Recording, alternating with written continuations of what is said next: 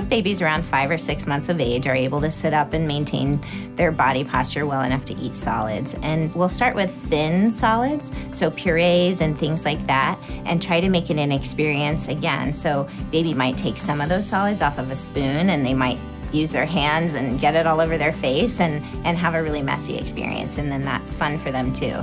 And then as they get a little bit more accustomed to that, then you can start to increase the thickness and the variety of the solids. In the past, we used to tell parents that to wait until 1 or 2 years of age to introduce foods that might be allergenic. But what we know now is to build that immune system, we should really be exposing babies to these things much earlier. So small amounts of nut butters like peanut butter and things like that, eggs, dairy, those are all fine to introduce at that 6-month time frame. Before 12 months, we don't introduce cow's milk, but it's okay at 6 months to start to introduce things like yogurt, cottage cheese, things like that for baby. And the reason we like those is because babies get things like vitamin D and calcium, potassium, things that are really important for their diet, and it's also something that they can manage easily at their developmental stage. I like parents to look for things that have whole milk in them, and the reason is because there's an additional amount of fat in there, which is really important for the brain development of babies and children.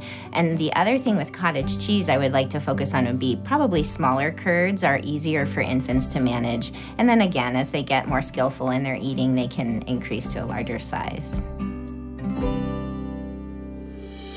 Some of the things you want to try to avoid would be foods that are unpasteurized because of the harmful bacteria that can be contained in those. Things with added salt or sugar, we want to minimize for sure. While all foods can fit, those things can change the palate of the baby.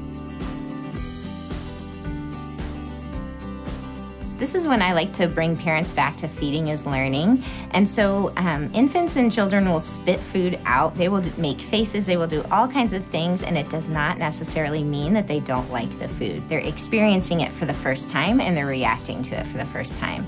And so the way we teach that child that this is a food that's healthy and nutritious for your body is to keep repeating the introduction of that food.